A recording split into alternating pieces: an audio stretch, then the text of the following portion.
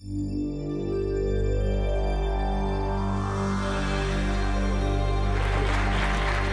you. Thank you. I am extremely excited to be here. Before I get started, I'd like to take maybe 75, maybe 90 seconds to tell you a bit about my background, where I come from, why I'm even interested in the topic of innovation and diversity. So I'll do that now. The answer to the question where I come from is my parents. So you need to know something about my parents. My mother is black and Cherokee. My dad is Swedish, and they met in Germany. But I was born and raised in Sweden, which is located here. So now, something about Sweden during the time I grew up in this country. Okay, Sweden consisted essentially of two groups of people. One group was blonde, blue-eyed, and quite reserved. And the other group was me, basically. This is a joke, obviously. It's me and my sister. It's where I went to college. I studied environmental science for the following reasons. And when I did that, I saw there were a lot of different scientific researchers at this campus, but I didn't really feel that they were connecting the purpose of the research with each other. I wanted them to do that, so I created a magazine for that. That inspired me to start a healthcare company based on my aunt's research at Johns Hopkins. After that, I went to business school, and then I started a software company, which did quite well until it didn't. And then I got an idea for a book. It was based on intersections. I had seen that in my life, whenever I combined ideas from different cultures I've been exposed to, or from the different industries I've been exposed to, I had a better chance of developing something groundbreaking. And I wondered, is that the generalized truth for innovation? So I decided to research that, which took me far longer than I ever imagined. I was literally down to my last $2.45 for things started turning around. The book came out. It was... you can ask me later why it's called Medici, but it was very well received. At this point, it's translated into 17 languages. I get to do speaking engagements all over the world. In the middle of all this, in fact, I got married, and here's my 11-month-old daughter, and now I'm here with you. This is basically my story up at this particular point in time. Thank you. Okay, so some say that the world is connected, okay? But sometimes the world sure can seem divided. Right? It's divided along generational lines, for instance. There's people from one generation that believes that their heroes and inspiration comes from people like Martin Luther King, and then they look at their kids, and they believe that their inspiration comes from the DJs at the dance clubs of hip-hop or techno. It's divided along values. Some people believe that banking is critical as a backbone for our society, and that necessitates a big difference between the world's rich and those less fortunate. Banker's bonus, for instance, this year was probably the biggest ever. And then there's others that believe that there should be far more equity, and they try to eradicate the world's poverty through, say, charity, although charity donations have been down roughly 50% this year. It's divided along education. That some people believe that there's a catastrophe coming in education. It's not broad enough. It is too standardized, and we're taking away things like art. We're taking away things like music for our kids. And then there's others that believe that we need to be far more specialized, far more focused, particularly when it comes to technology and science in this global economy. If we don't have standards, we will fall behind.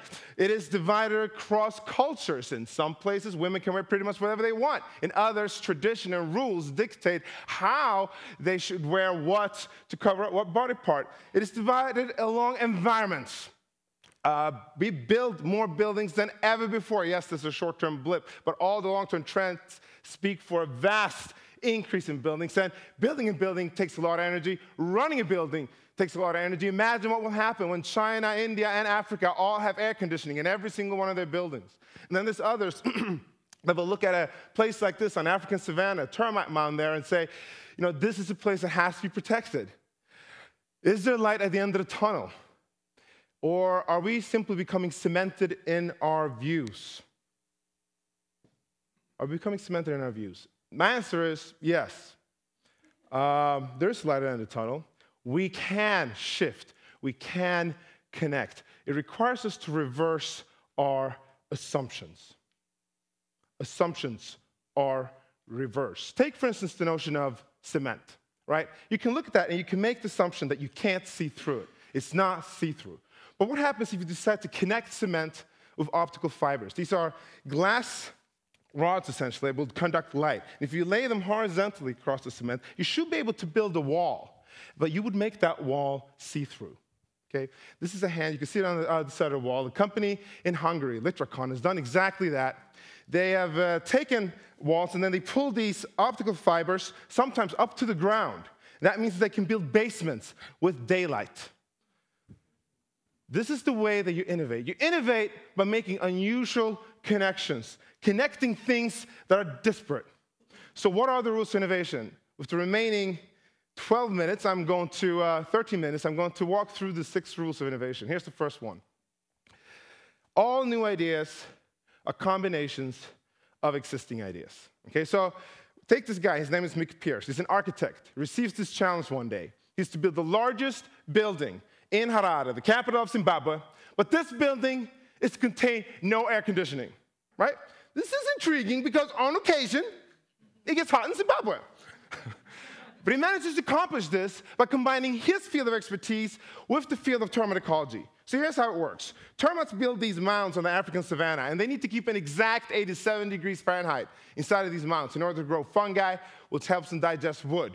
But of course, the temperature on the African savanna can fluctuate between 40 at night and over 100 degrees during the day. So how do the termites do it?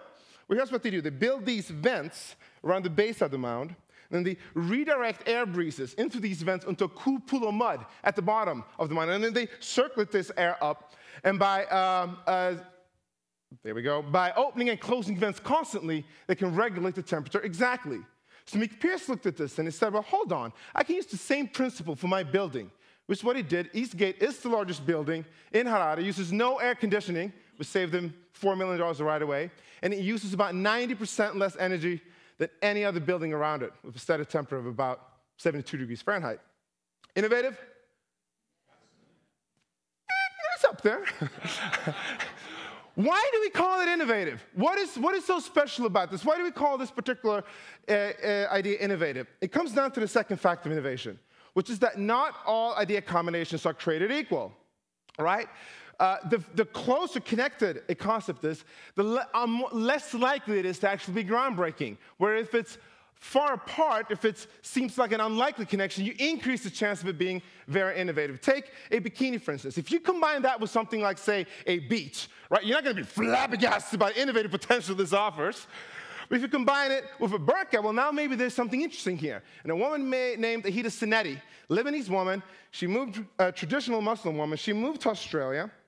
And there she realized that Australia has a very strong beach culture, and essentially the dress code for the beach in Australia is something like this. But for a traditional Muslim woman, you have to go swimming in something like that, which, frankly, is not very comfortable. So most of them end up sitting on the beach while their husbands and kids go swimming. And so she looked at that and said, well, hold on. Why can't I combine my traditional Muslim culture with the Australian beach culture?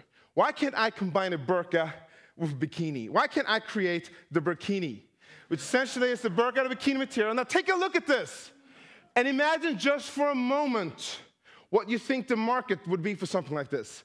Her company is taking off like crazy all over the world.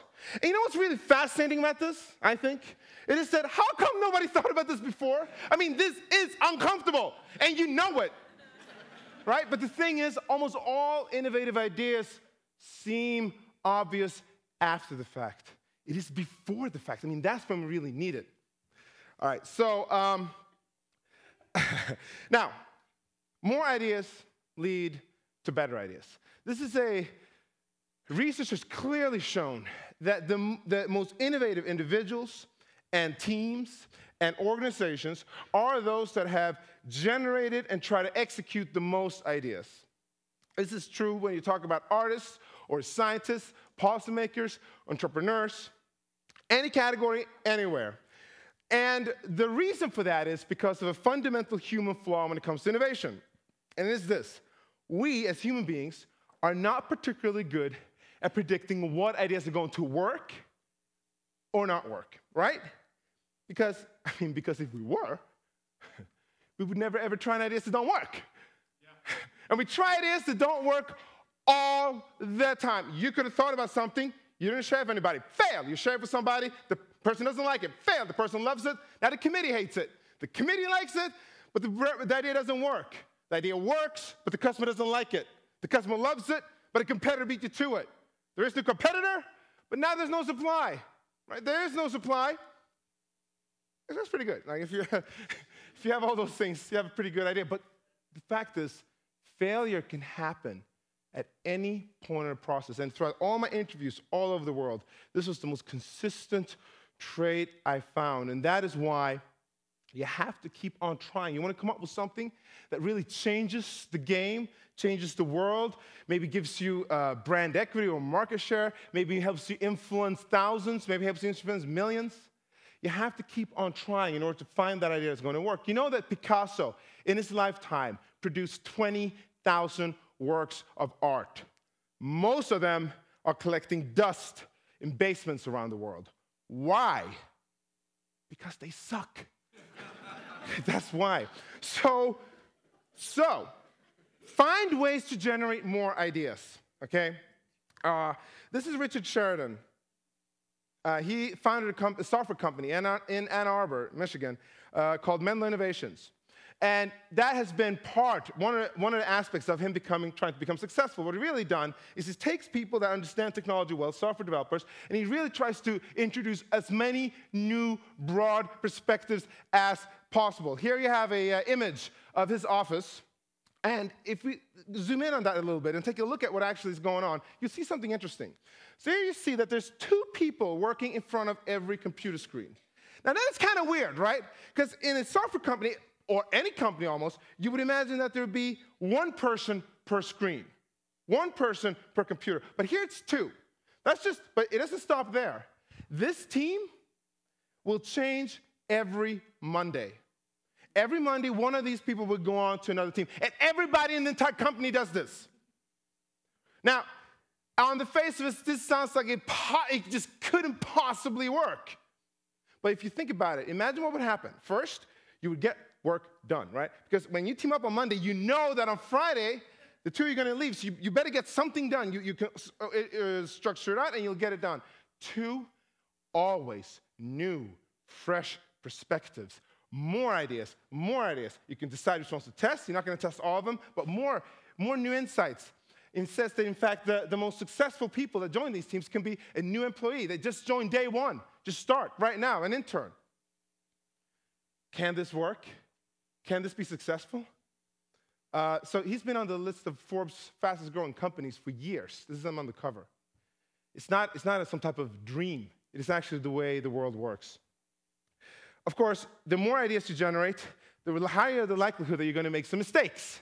You have to plan for those mistakes. You have to plan for the mistakes and the failures. Muhammad Yunus was desperate to try to figure out a way to solve poverty. He started out in Bangladesh, but to solve poverty around the world, that was his interest. And he tried one thing, he tried another, and finally he came up upon the idea that he wanted to combine his background in banking with the notion of charity, which he didn't feel was working as well as it could around the world.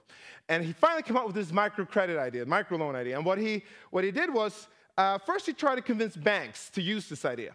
Well, that didn't work, okay? All right, okay. So then he said, you know what, I'm going to guarantee the loans personally. Well, obviously you can't get any volume doing that. Failed. All right, then he went back to the banks and said, wait, hold on, wait a minute. What if we do this as an experimental program? Yeah, okay. No, they didn't dare. Failed. All right, okay, so now he went to international foundations to help him guarantee the money. All right, some success there. And finally, he made it into a company mostly owned by his customers, huge success. That model is spread around the world, is the impetus, the reason for why he became the Nobel Peace Laureate a couple of years ago. You have to plan for the mistakes because you will inevitably make them. And if you plan for them, you can actually execute your way past them. Of course, there's difficulties. You have to acknowledge that. You know, if you're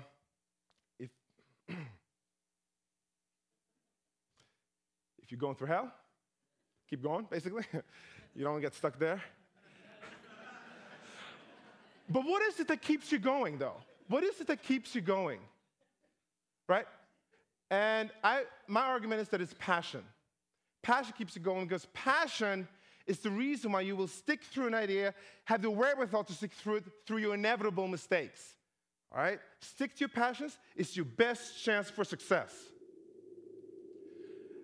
We will be able to transform the jangling discords of our nation into a beautiful symphony of brotherhood. So this man followed his dream, his passion to change essentially the world by connecting it. But two kids in Russia or Eastern Europe saw a connection between his message and what was happening in Eastern Europe during the 90s. And it made it perhaps in through the only way they perhaps knew how, which was through techno music. And this tune spread through clubs and online from Eastern Europe to the United States, all over the world. They didn't change the whole world, but it did change some small part of it through the most unlikeliest of connections. And we can all do that. We can all follow our passions in our work, in my work at the Medici Group. What we're trying to do is create innovation experiences all across the world in cities, bringing together people from government, from corporations, from nonprofits, from students to universities, and have them brainstorm to figure out ways that they themselves can change the world. Final piece, step into the intersection, unleash an explosion of ideas. Remember how I said that the more ideas you get, the higher the likelihood of you being innovative? Well, the amazing thing about intersections of different disciplines and countries and cultures is that we create an exponential increase of idea combinations at these intersections. So let me show you how this works. You can take somebody like a term ecologist, and if this term ecologist only talks to other ecologists about new things, well, they will come up with some great new ideas. And then you might have architects, and they talk about some new ideas within architecture, and they will come up with some new ideas. But if you break down the barriers between these different fields, you will see an exponential increase of idea combinations far, far higher than any of these two people would by themselves. If you take all the concepts that we have in this presentation, and you can imagine the connections that could be made from them, you will see them grow and grow and grow and grow. And you know what? This right here is what we have in this room. And in fact, outside of this room, people you connect with that are different from yourself will enable you to come up with more ideas. Because more ideas lead to better ideas, we and you would have a better chance of innovating. Because the truth is, indeed, that there could be a connection between cement and bikini. I just don't know what it is, but somebody might figure it out. The world is connected, okay? Bikinis connect with burqas, termites connect with architecture, and even Martin Luther King connects with techno music. So the world is connected. But there's someone making those connections. I think it should be you. Thank you very much.